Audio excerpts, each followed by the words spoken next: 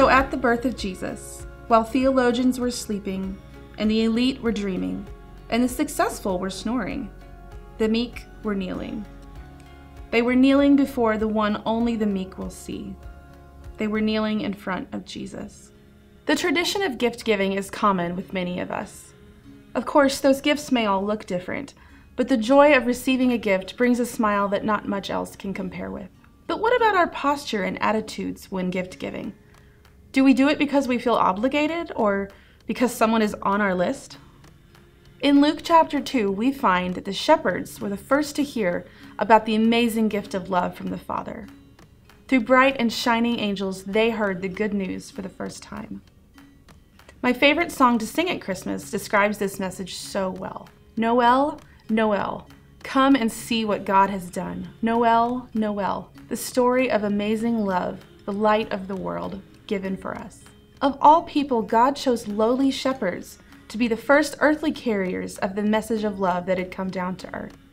Simple, humble souls who, like the rest of Israel, had long awaited their promised king.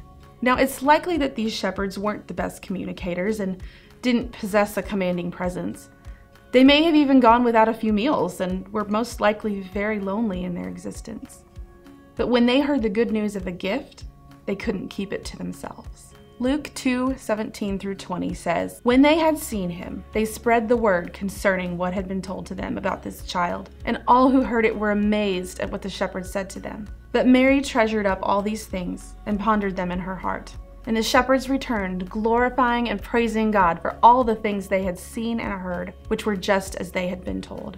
This Christmas is especially meaningful for me as I have a new nephew who was born last Christmas Eve. Even though he is still too young to fully understand the gift of love that was given to us that starry night in Bethlehem, I can't wait to show him how we can demonstrate God's love for us through giving. By giving him gifts that will bring him joy and laughter, and by modeling the love that we can show to others through acts of kindness and compassion. One of my favorite things to do during Christmas is anonymous giving. It makes me almost giddy to think about how God can use something He gave me to share, to bless someone else's life, especially because they don't know how it happened.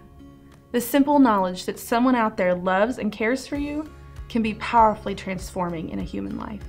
Just like the shepherds, you don't have to be a somebody to make a difference in the world, at Christmas or any other time of year. Showing Jesus, showing the love that was given to us, authentic compassion, expecting nothing in return, except praising God for the blessing of being obedient to His commands. So for that family member you've not seen in years, and you're wondering what in the world you're going to say, to your friend who seems to have it all together, but under the surface, they're close to falling apart or losing it all.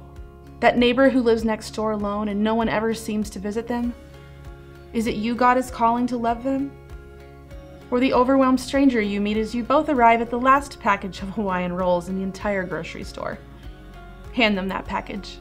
Ask to pray for them. You don't have to be a somebody to show others the love of Christmas, the someone of Christmas, someone who loves them more than they can possibly imagine.